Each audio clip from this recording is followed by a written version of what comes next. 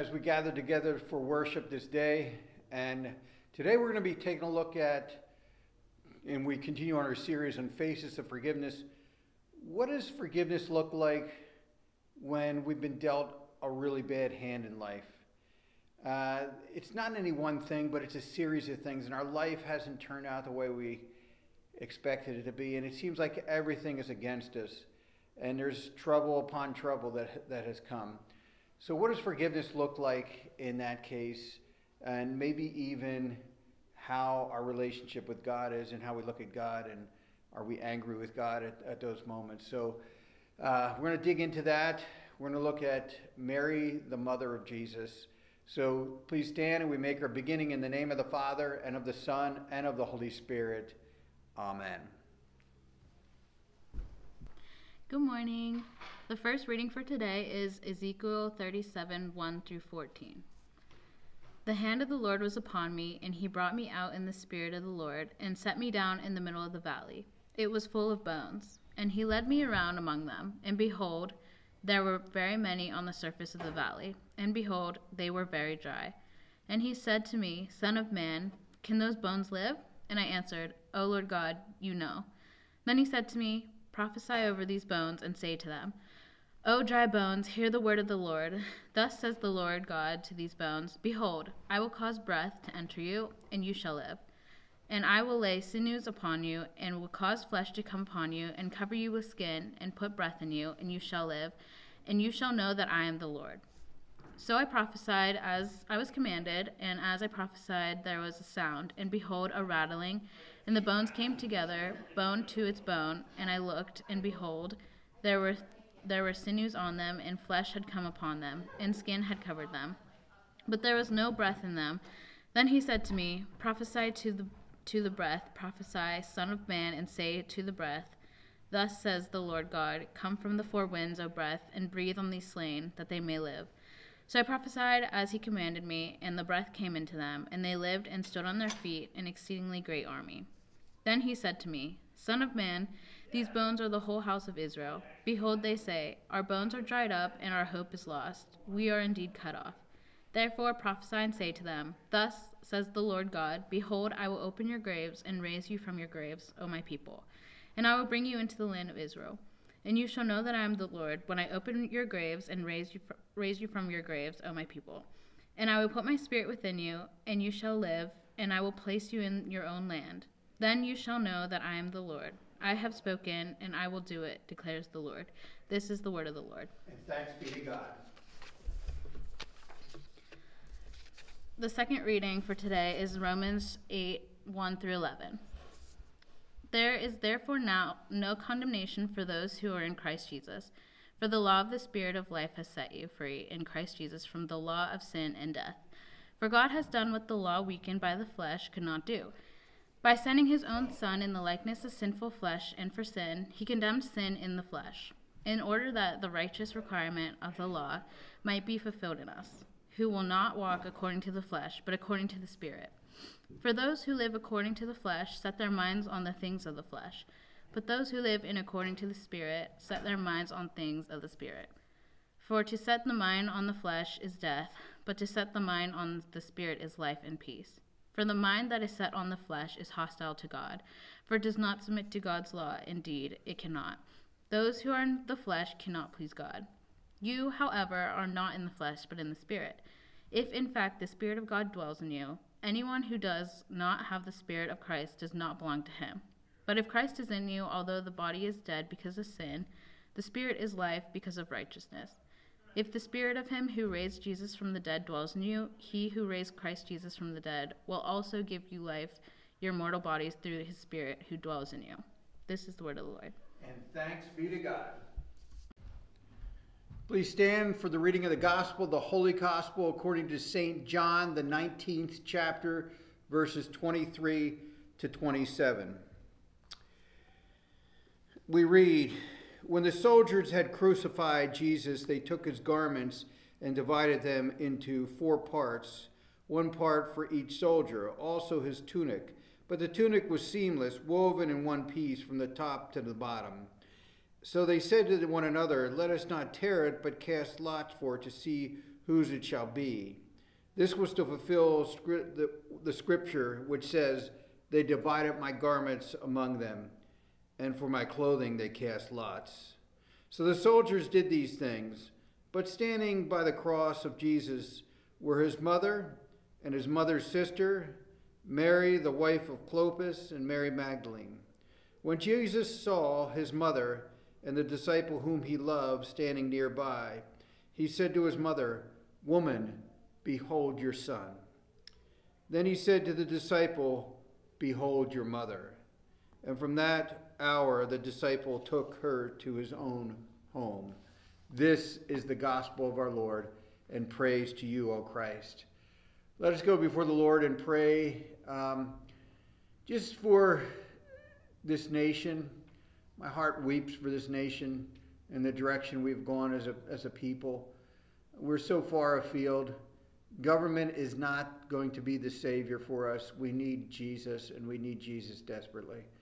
Father, we come into your presence acknowledging our sinfulness as a nation, our utter brokenness as a nation. Lord, we have turned our back to you. We've turned our back on you, and we've gone astray. We've gone our own way. And we're reminded, Lord, in the words of Isaiah the prophet, we all like sheep have gone astray. And the punishment that we deserve has been placed on him. So, Lord God, how can we thank you enough that even though we go astray, you pursue us not to condemn us, but to forgive us. But our heart breaks and we cry out to you on behalf of this nation, that we would humble ourselves and turn to you, the true and the living God, and forsake our evil and wicked ways, Lord God. We pray, Lord God, that we would, as the church, be about what you have called your church to be a light in this world, to point people to Jesus, to hold firm to the testimony of the faith, to hold firm to the words of Jesus, to hold firm to what you have revealed to us in your word, and not sway to the right or to the left.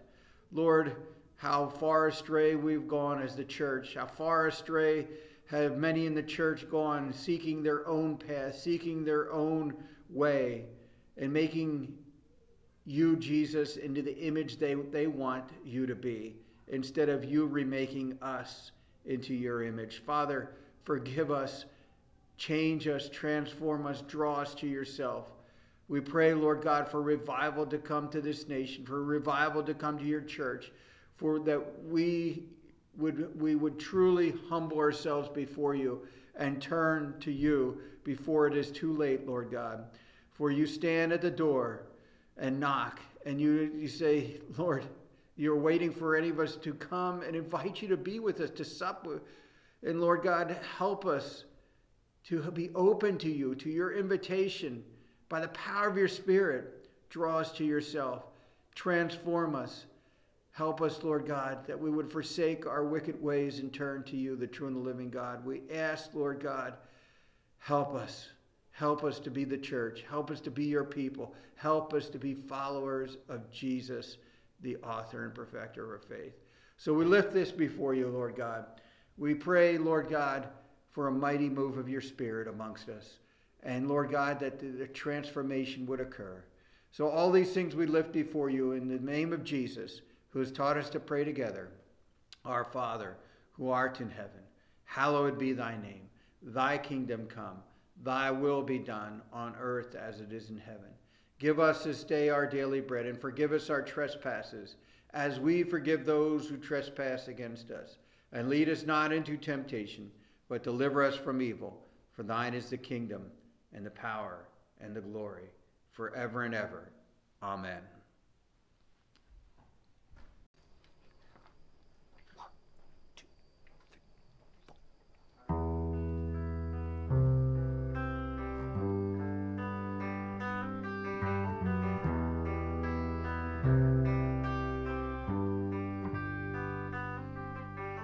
All the poor and powerless, and all the lost and lonely, and all the thieves will come confess and know that you are holy, and know that you are holy, and all will sing out Alleluia, and we will cry out Alleluia.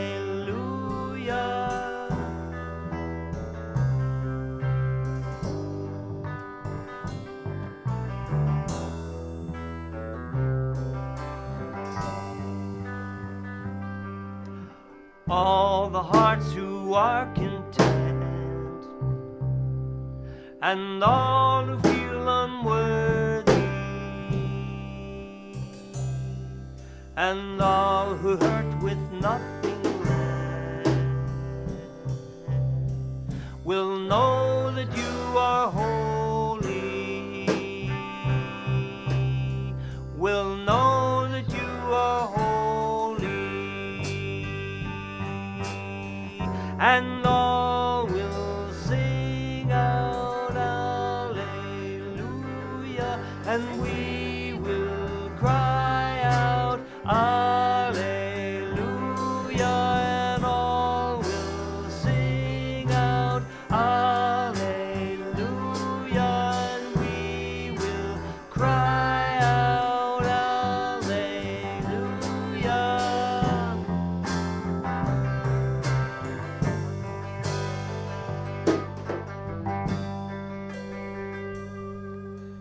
Shout it, go on and scream it from the mountains, go on and tell it to the masses that he is God.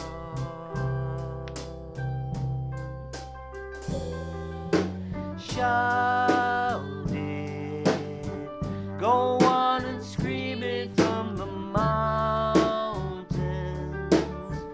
go on and tell it to the masses that he is God.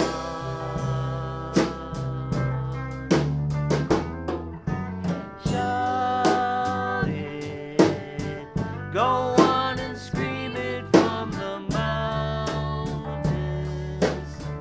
go on and tell it to the masses that he is God.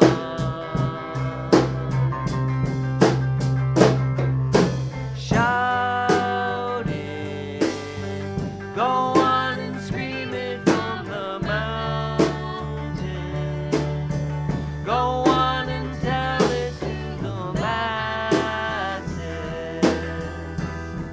that he is God. Oh, and we will sing out Alleluia, and we will cry out Alleluia, and we will sing out Alleluia, God. Oh, and we will sing out Alleluia, and we will cry out Alleluia, and we will sing out Alleluia, God. And we will sing out Alleluia, and we will cry out Alleluia, and we will sing out Alleluia, God.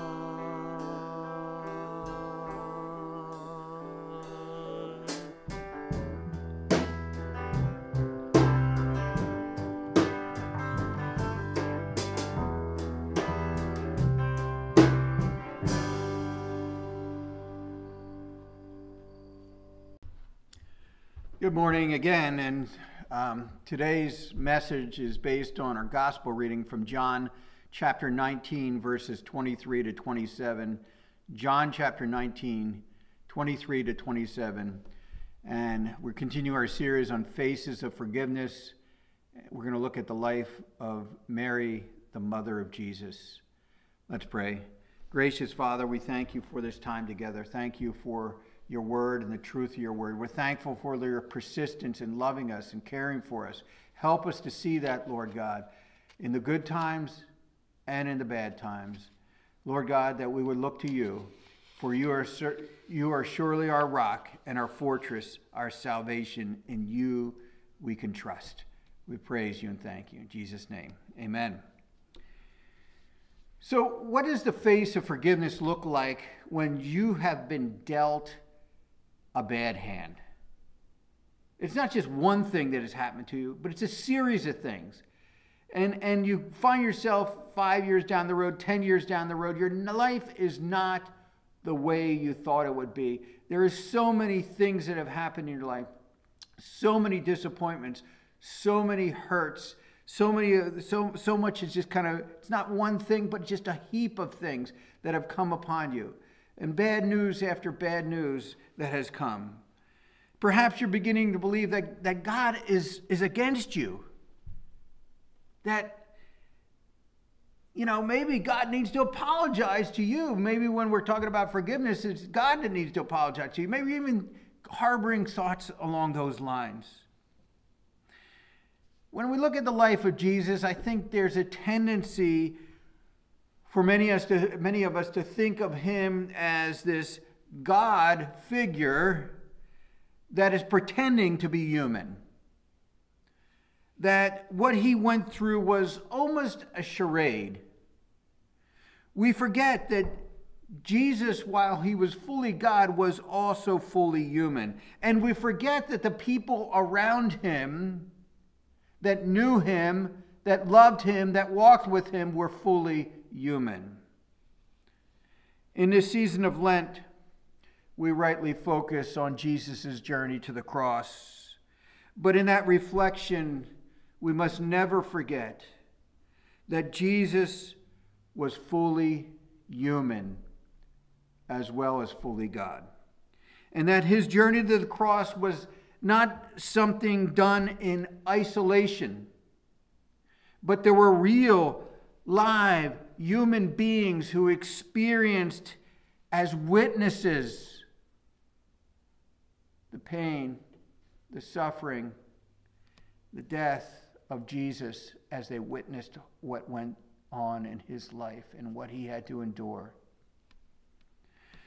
No one knew that more than Jesus' own mother. We see her this morning in the gospel reading, standing there at the foot of the cross, looking up at her very own son's mangled, brutally beaten body, struggling to take each breath, while evil, callous men could care less, dividing his clothes amongst them, casting lots for his tunic. What does the face of Jesus and the face of forgiveness look like? When life in all of its cruelty comes pressing in on us, and you're dealt a hand that you absolutely did not want. Is there anger towards God? Do you sink into depression at that time? When I was in elementary school, we were friends with our next door neighbors, people who lived right across the street from us. They had 3 children.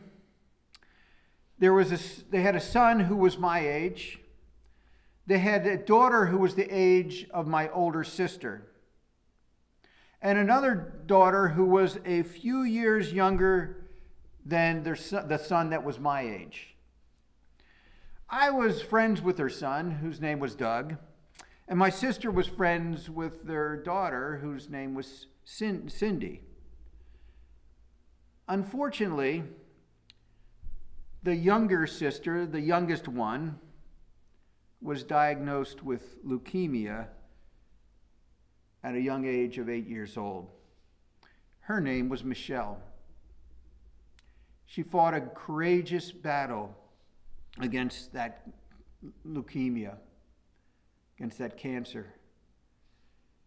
When I was 11 years old, I remember Doug and I were playing in the basement of my house.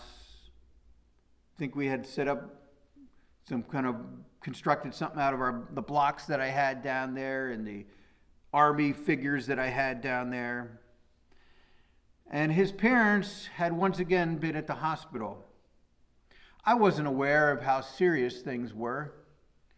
Doug's parents returned from the hospital, and his father came down the stairs into our basement. He said words that I wasn't expecting to hear. He said, "Doug, your sister has died, and she's in heaven." I ran up the stairs in disbelief. How could someone so young die? She died at the age of 9. It was my first encounter with a young person who would be taken at a very young age. It doesn't seem fair, and we might wonder, does God really care? How do we forgive God when something like this happens? There is no indication in the scripture, despite everything that Mary, the mother of Jesus, saw done to her son, all that she went through in her life, harbored any animosity towards God for the hand that she was dealt. But how? Two things I want us to think about. First is that Mary recalled the many small ways that God was with her throughout her life. If you remember, after the birth of Jesus, when Jesus was just 40 days old, in accordance with the law of Moses, they took Jesus to the temple for the rite of purification. And there were some people there. One was a prophetess, Anna, and another was an old man, Simeon. And Simeon said this. Simeon blessed them and said to Mary, his mother, Jesus' mother, "Behold, this child is appointed for the fall and rising of many in Israel, and for a sign that is opposed, and a sword will pierce through your own soul also, so that thoughts from many hearts may be revealed." Was God preparing Mary for the horrors that would occur later in life to her son? And then also in there, the prophetess Anna, the daughter of Phanuel of the tribe of Asher, she was advanced in years, having lived with her husband 7 years, and when she was a virgin, and then as a widow until she was 84. She did not depart from the temple, worshiping and fasting and praying night and day. And coming up at that very hour, she began to give thanks to God and to speak of him to all who were waiting for the redemption of Jerusalem. Speaking of Jesus to all who were waiting for the redemption of Israel. And then at age 12, Jesus is again in Jerusalem, and he's at the temple, and his parents start heading home. His parents think he's with the rest of the crew, heading home with his cousins and so forth, but they realize he wasn't there, and they go back. And it says that after 3 days, they found him in the temple, sitting among the teachers, listening to them and asking them questions, and all who heard him were amazed at his understanding and his answered. And so after this event, it says, and his mother, that is Mary, treasured up all these things in her heart. All of these things, everything that was occurring. Over and over again, we're called in the scriptures to remember. to remember. There are 234 occurrences of the word remember in the scriptures. Many of them point to what we are to remember. The Israelites were to remember what God had done to rescue them from slavery and from Pharaoh's hands. They were to remember how God cared for them in the wilderness. They were to remember at the time of the Passover, their deliverance from the angel of death and their final deliverance from captivity in Egypt. They were to remember through a whole other series of festivals, the Festival of Booths and all kinds of Festival of Ingathering, other festivals, to remember the acts of God in their lives. The psalmist encourages us to remember God when we go to bed and to meditate on him when we can't sleep in the middle of the night. Jesus reminds his disciples to remember my words. In Paul's letter, he tells us to remember that at one time we were separated from God, aliens from God, but now by grace we've been brought near to him. In Revelation, in the book of Revelation, we are encouraged to remember what we have received and heard. Why so much emphasis on remembrance? Well, for one thing, God knows us. It's easy for us to forget. It's easy for us to forget the good things that God has done in our life. When the bad hand comes into our life, if we have not treasured up the things of God, if we have not remembered the goodness of God in our heart, like Mary did, then we don't have the capital, that relational capital with God to deal with the bad hand. Mary remembered. God had been with her, preparing her, working in her life. So even now in this horrendously dark hour, she remembered and believed that God was for her and not against her. Treasure God's faithfulness in your heart. Remember it. Whether it is by journaling or simply by meditating on those things, bring them to mind. Remember them. Then you will have treasure stored up for the day in which you need it. For the day in which maybe a bad hand is coming. The second thing we see from our gospel reading is that Jesus shows his faithful, loving care always. In the macabre scene of the brutal crucifixion that Mary is witnessing, the gambling for the clothes, the hardened soldiers who couldn't give a rip what's going on. Our gospel reading says, "But standing by the cross of Jesus were his mother and his mother's sister, Mary the wife of Clopas, and Mary Magdalene." These are real, live people who care for Jesus, who love Jesus, who are watching this horror show unfold before them. None of them could be more horrified than Jesus' very own mother. A mother is willing to do anything for her child.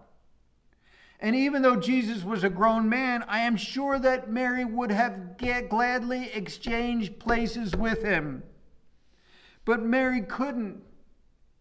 Mary wasn't the Savior. Jesus is. Only Jesus, who was sinless, could take upon himself on that cross the sins of the whole world. In doing so, he put your care, my care, and yes, even his own mother's care above his own.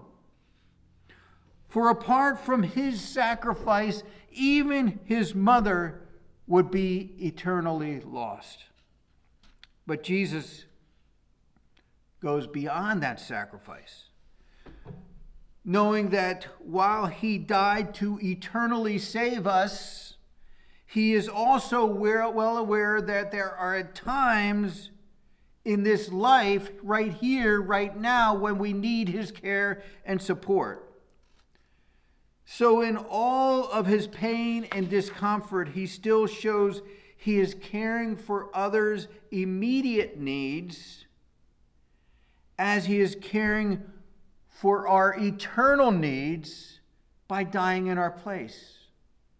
And so we read in verse 26, when Jesus saw his mother and the disciple whom he loved standing nearby, he said to his mother, "Woman, behold your son." And then he said to the disciple, "Behold your mother." And from that hour the disciple took her to his own home. Mary had some more years to live on this earth before entering into eternity. What would those years look like? Would she spend them depressed? How can I go on with life? Over the hand that had been dealt her, over what she had witnessed, over everything she had gone through? Would she hold on to anger towards God over the life she had? From every indication in the scriptures, we know that that is not the case. Instead, she continued to serve and to follow God. She recognized the love and care of Jesus in the most horrendous of situations. How do you think Luke, when he wrote his gospel, which I had read from earlier, when he writes in the gospel, Mary treasured up all of these things in her heart, how do you think he knew that? By talking to Mary, by interviewing her for the gospel that he's writing. And he talks to her, and she, instead of concentrating on every negative turn and bad thing in her life, she recalled God's care and God's provision for her in the midst of these horrendous storms of life.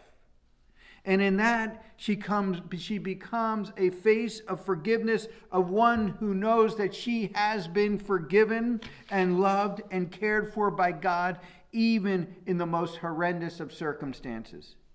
And in doing so, her life had purpose and power, even today, as we remember her and her witness. So there are things we can do as we go through life. First of all, while it is today, remember God's faithfulness in your life. Bring them to memory. Recall them. They will be there for you when you need it. Remember the good things that God has done for you. Give thanks for them. And secondly, Jesus' love and care for you will show up in unexpected ways. Would anybody expect when Jesus is hanging on the cross to look down at his mother and say to John, "Behold your mother," and to Mary, "Behold your son," and that John would take her into his home? He will show up in unexpected ways at the time when you most need him. That family who lost their little girl, Michelle, they continue to attend church. They continue to worship God, and God provided for them. How easy it would have been to not see God's provision and care. But they chose to see it and believe. And Mary, the mother of Jesus, despite the horrors of what she was seeing right now, chose to see the care and provision of God and believe. Father God, give us that kind of faith. Help us to recall your goodness while it is today, that we may bring those things to memory And help us, Lord God, to trust that Jesus is working. He cares for us, he loves us, and he will show up in unexpected ways in the midst of the hardships of life. We pray in your mighty name. Amen.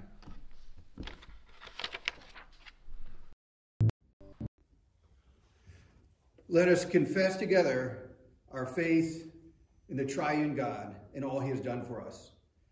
I believe in God the Father Almighty, maker of heaven and earth, and in Jesus Christ, his only Son, our Lord, who was conceived by the Holy Spirit, born of the Virgin Mary, suffered under Pontius Pilate, was crucified, died, and was buried. He descended into hell. The third day he rose again from the dead. He ascended into heaven and sits at the right hand of God the Father Almighty. From thence he will come to judge the living and the dead. And I believe in the Holy Spirit, the holy Christian church, the communion of saints, the forgiveness of sins, the resurrection of the body, and the life everlasting. Amen. We're going to have a time of confession before the Lord. And the Lord knows what's really on our heart. But what he's inviting us to do is come before him, be honest before him. Come into his presence. Don't hide anything from him. Run to him. It's a mistake for us to run from God. We should run towards him and confess to him. So let's open our hearts and our minds to him. There'll be a time of silence as well, that we can really pour out our hearts to God. So from the words from 1 John chapter 1, verses 8 and 9, if we say we have no sin, we deceive ourselves and the truth is not in us. But if we confess our sins, God, who is faithful and just, will forgive our sins and cleanse us from all unrighteousness. Let's take a moment in silence to reflect upon our need for Christ.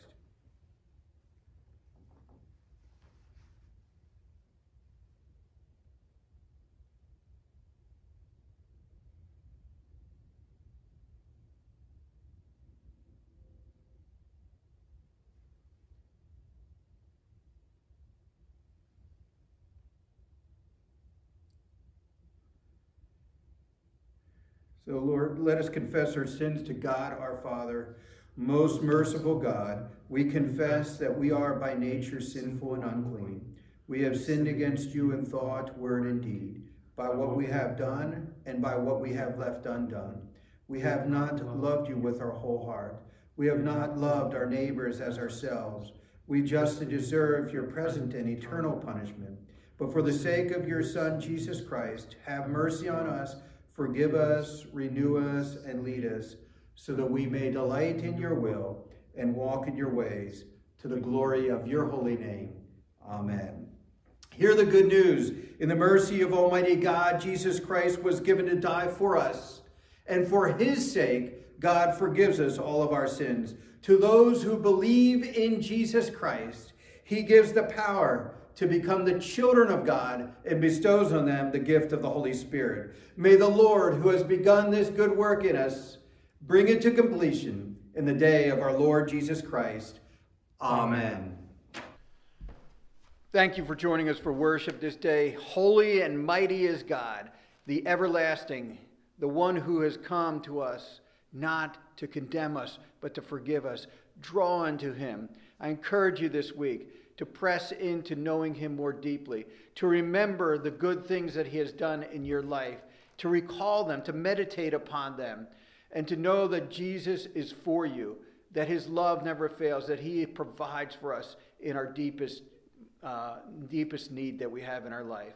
So may the Lord bless you and keep you. May the Lord make his face to shine upon you, be gracious to you. May the Lord look upon you with his favor and give you his peace. Amen.